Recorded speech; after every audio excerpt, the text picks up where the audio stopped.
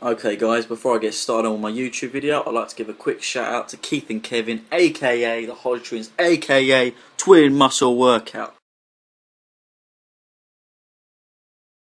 Anyway, they're a great YouTube channel, they'll never steer you wrong, they're great for motivation, they're some of the funniest guys on YouTube. Like, I've been listening to them for so long, and they have great advice.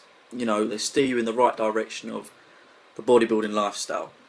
And lastly, I'll leave an annotation just here so you can check them out. So visit, subscribe, and they'll be helping you make gains in no time. Just like that. Okay guys, the topic I'm going to talk to you about today is an interesting one. It's about genetics and muscle growth. Now we all know that genetics and hormones play a big role in how big you can get. Okay? Now, have you ever heard of myostatin, a myostatin deficiency? Now this is a protein that limits how big you can grow. Okay? Now there are some genetic mutations occurring in other animals that have this disorder. Now, have you ever heard of the Belgian blue? It's a massive cattle.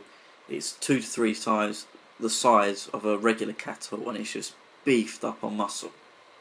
There's also a breeding dogs called whippets. Now there's a dog called Wendy the whippet. This dog is just jacked and he doesn't even work out. And there's also this mutation has occurred in a human. His name is Liam Hoekstra.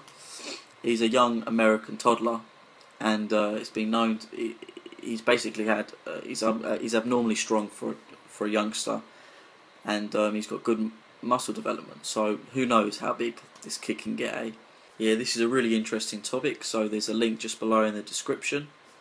Now, never forget that at the end of the day, you can never make the most of your genetics if you don't work out. And working out and building muscle takes years and years and years.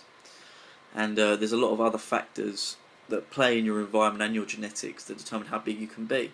Now, this is referring to another topic called epigenetics, but just keep your mind open and train hard. So good luck.